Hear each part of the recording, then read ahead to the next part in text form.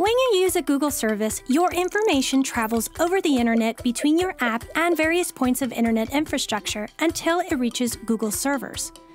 Encryption helps prevent attackers from eavesdropping on internet connections and accessing sensitive content such as your credentials, emails, and other personal data. Do you know how Google encrypts data to keep it safe? Stick around and we'll show you. First things first, what is encryption? Well, it's a mathematical process that takes legible data as input and transforms it so that it's unreadable to unauthorized parties. The encryption algorithm used is public, such as the Advanced Encryption Standard AES. But execution depends on a key, which is kept secret. To transform it back to its original form, you need to employ the key. Google encrypts your data when it's saved on a disk and when stored on backup media, and this is called encryption at rest. It also encrypts data while it is moving over the internet or traveling between data centers, which is called encryption in transit. Starting with data at rest, several layers of encryption are deployed to protect users' data. Data is split into chunks. Each chunk is encrypted with a unique data encryption key. These keys are stored with the data and encrypted inside of Google's central key management service. Google's key management service rotates keys at least as frequently as 90 days, so in the very unlikely event that a key were compromised, it won't remain valid for very long. How about a real-life example to put all of this into context? Let's say a video is uploaded to Google Drive. That video will not be stored entirely in a single server, but instead will be broken up into chunks, and then copied for availability and performance. Each of these chunks are encrypted and have their own unique identifier.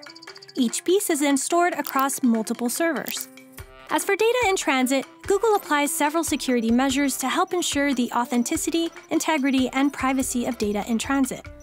Depending on the connection that is being made, Google applies default protections to data in transit to a Google data center.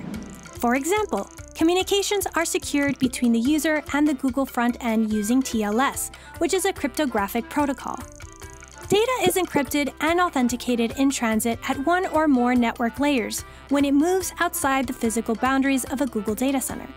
Customers in Google Cloud, for example, may have additional requirements for encryption of data, especially in highly regulated industries, and they have additional options such as managing their own encryption keys. And because computers get better and faster, it becomes easier to perform the complicated mathematical computations needed to break encryption. Even the mathematics behind this process, known as cryptanalysis, can improve over time, making it easier to break encryption. And so to keep pace with this evolution, Google has a team of world-class security engineers tasked with following, developing, and improving encryption technology.